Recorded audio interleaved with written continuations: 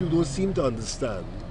It's not for Gecom to automatically go into preparing for the election outside of an order from the president giving a date. The president has to give a date for elections, and that is what Gecom has to work with, because there are statutory dates leading up to that date.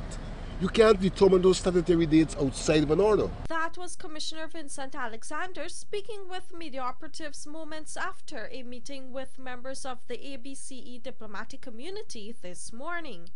He rejected accusations that it is the elections body that is delaying the holding of general and regional elections.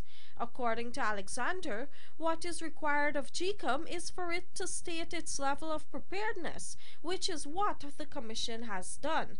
So to accuse Gecom of flying in the face of the Constitution is not to understand Gecom's role. Gecom doesn't set an election date.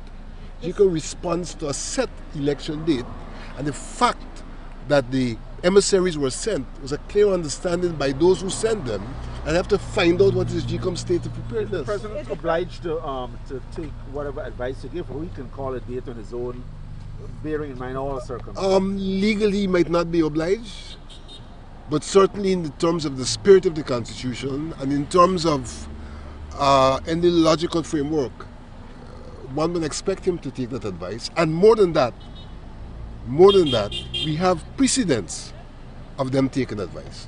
Gecom recently voted to continue its normal activity and to inform the president that new general elections cannot be held by the constitutional March deadline. In light of that announcement, this morning's meeting with the diplomats was held.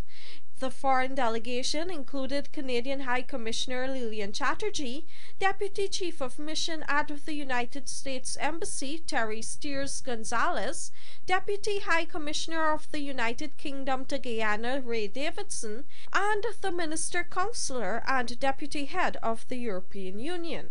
The diplomats met with Gecom's chairman, commissioners, and members of the Commission's secretariat. During the meeting, the diplomats posed questions and sought clarifications from the Gecom representatives on elections preparations. Speaking with reporters following the more than 2 hours engagement, Commissioner Seskan Raj disclosed that concerns were also expressed by the diplomats.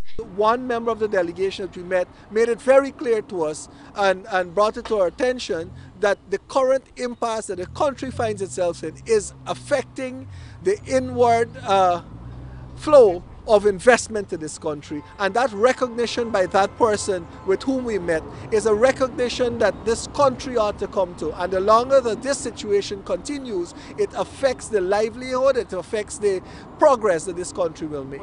According to the commissioners, there were no suggestions or advice from the foreign diplomats. Reporting for the Evening News, Vanu Manakchand.